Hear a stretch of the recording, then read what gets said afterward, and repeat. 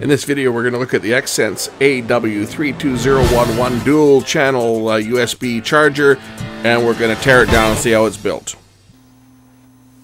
We're going to look at the Xcentz X Dynamo dual 2-port wall charger.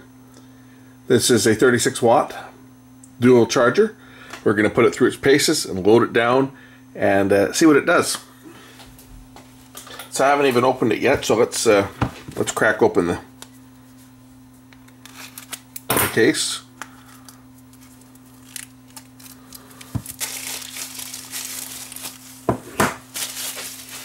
So this is the charger.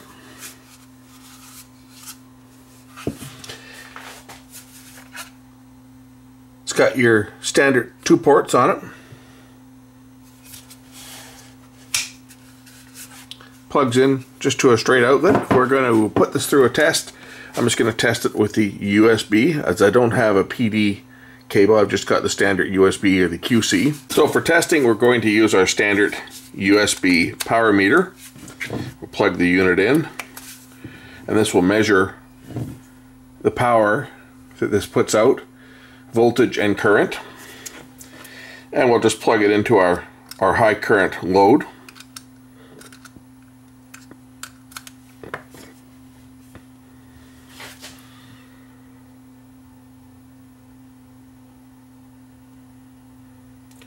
So this is showing that we are drawing 2.36 amps. So now I've disconnected the load resistors, and we'll power up the light and see whether it will power up the light bulb, which apparently it doesn't. It's shut down. So this is a good test on the overcurrent protection, short circuit protection. You notice that once I remove the overload, it starts up again. And again, apply the short, and it shuts down. So it doesn't supply enough power to light up a 50 watt halogen lamp. That's exceeding the current capabilities of the unit. After all, it's only rated at 36 watts. But it will, on the USB port,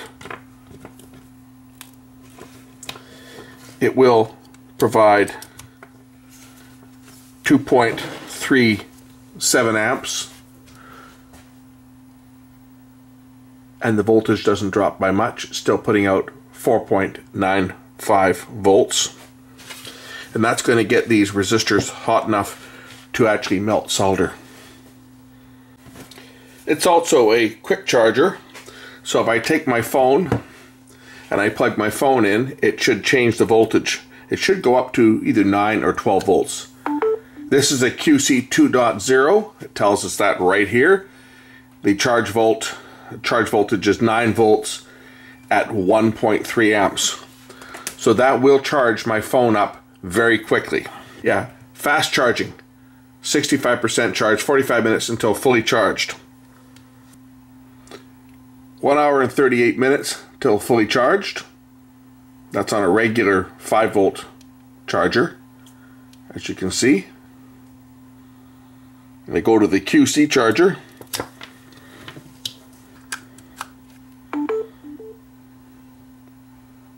"45 minutes till fully charged." So it's a fast charger, charges at higher voltages. This one's a QC2. Now the specs on this unit is a QC3, so it doesn't show as QC3 on my little meter there. It's only showing as QC2, but that might be also a limitation of the cable I use to connect to the phone.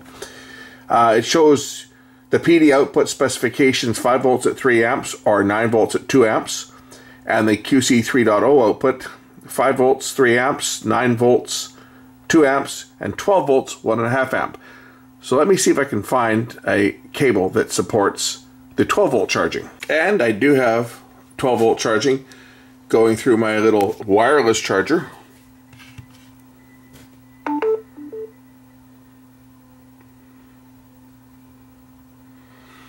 And there's 12 volt charging. As you can see on 12 volt charging, it's only using, well, it's ramping up here. It's going to go up to about an amp, probably just under an amp. So there we go, 700 700 and 800 milliamps, looks like, at 12 volts. And that's wireless charging. And of course my phone. And of course it says about the same time on that. Actually a little bit longer, 58 minutes. Because wireless charging, of course, is not as efficient as hardwired charging. But it all depends on the capability of your charger and the cables. But here we go, 12 volts. So it does put out 12 volts. It's QC3. It's saying mode unknown here, but it is QC3. And there you go. 5 volts, 9 volts, and 12 volt charging. Your results will most certainly vary depending on what hardware you're using. This time I've just grabbed another. This is the RavPower fast charging pad.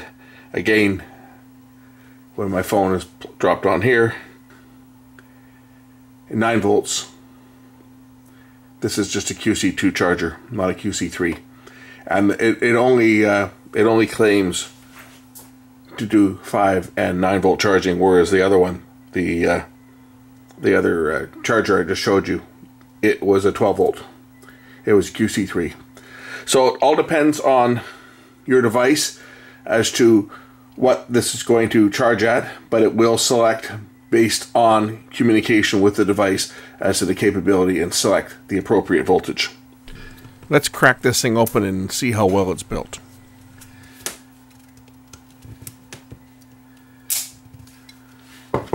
But you guys want to see what's inside it. And hey, the company gives me these things to show them off, right? Because they want to see what they want me to show you guys how well they are built and stuff. So we'll just crack this thing open, and I'll have to glue it, I guess, back together.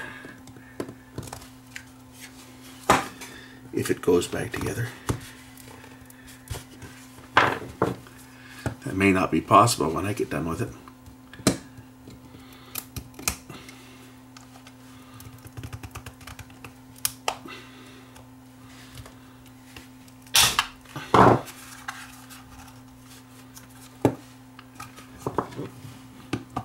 So the cabinet is very well glued together. I had a heck of a time getting into this thing, but get into it we will.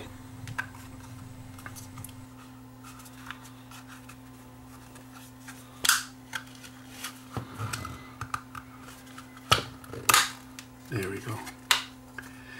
All right, there is the unit itself. All glued together. Okay, so what do we got in here? Well, it's potted quite nicely, as you can see. They've put a bunch of silicone around here to keep everything in place.